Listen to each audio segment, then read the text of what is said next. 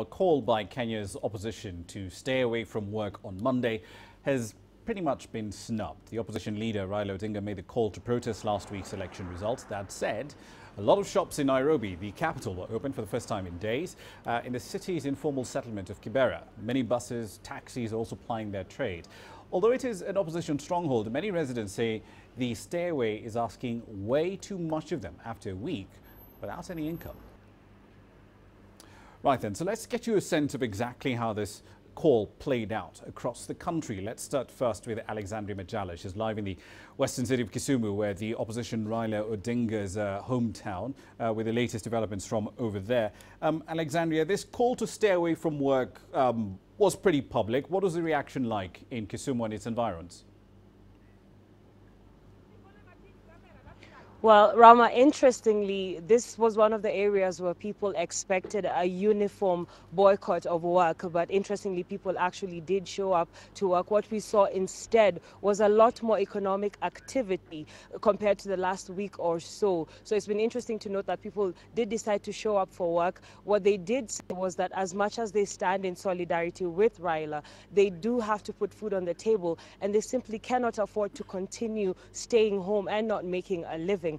Most of the people here are largely self-employed. Most of the population is the youth, and they're engaged in economic activities. And so the business coming to a slow or a slump in business did adversely affect them and their families. And they felt that the wisest thing to do was to come to work today and wait for direction tomorrow from the opposition leader, Raila Odinga. Rama? Indeed. So given the roadblocks that we've seen in some days and the general sense of uncertainty in the city, are businesses getting even the supplies they need to get operations up and running again? Well, I can say that there has been a definite effect on the on the local economy here. Kisumu does trade a lot with neighboring counties. The main economic activity is fishing, and when fish cannot be transported from here to other places because of the roadblocks, take a few days ago, you could not go to and from the airport. It would have been a futile effort. The road that leads to Kakamega, which is another county that trades with Kisumu, and its farmers usually brings fresh produce to sell to people here. The road that leads there was passing right through Kondele, which, as we all know, was one of the hotspots. So it's definitely had an effect, a ripple effect for that matter, on neighboring counties.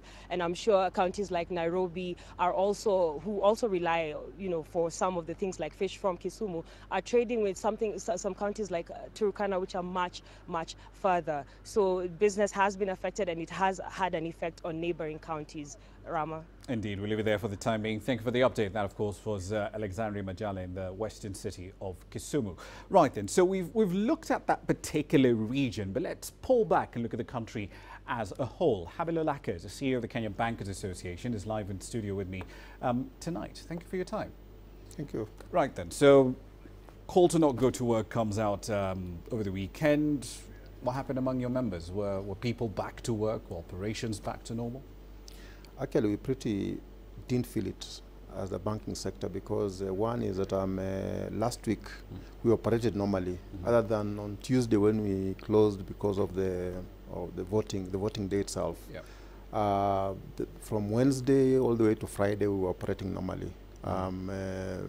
Branches were open in most areas, even those that were bound to have been affected. Banks are operating normally.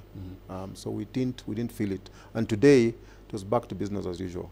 Right. Let's pull back though and expand this to a conversation around, say, second quarter to date, because what we've seen since then is this 3-month consecutive contraction in the Stanbic PMI. I believe the record low we hit was about 47.3, which is basically a contraction in the month of July. We've seen a pretty steep slowdown in private sector lending as well. What sort of damage, trying to quantify this for us, what sort of damage has all this pre-election fear and uncertainty done to the banking sector? I think we were already, there was the progressive contraction in terms of credit expansion, which meant that effectively the economic growth was slowing down, and credit was not picking up as much as it should have. So when the election fever started, coming in, it was more or less worsening a situation that was already deteriorating, So we cannot attribute the slowdown specifically to the election fever, but it did contribute significantly to the banking sector, in ability to expand, credit, because there was a slowdown in activity, partly because most investors were taking a wait-and-see approach. And with that kind of thing, then there isn't as much investment, and therefore the need for credit slows down. So we felt it, something that started right at the beginning of the year, progressing all the way up to the time when the elections were coming. It was now almost reaching the rock bottom. Yeah. So Family Bank released its half-year numbers recently. We saw some pretty dismal performance there. They actually did report a loss. The first quarter was also pretty bad for them. We're getting into that period now where we're getting first half numbers from a lot of your members. So what should we expect? More losses, reduced profits, perhaps even job cuts being announced? I think what banks have done is a number of them have more or less looked at their business model, and a number of them are adjusting in terms of rationalizing the branch network, staff numbers being rationalized, some of them adjusting their business models in terms of how they operate, and so we are not expecting that we will see some general deterioration in terms of financial performance, but it will not be as bright as would others have expected in a normal year.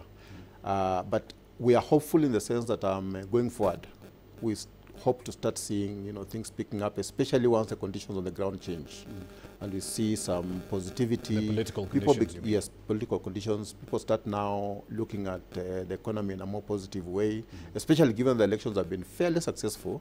Despite the noise that was created, I think it went on fairly smoothly. It has been judged as a free, fair, and credible election.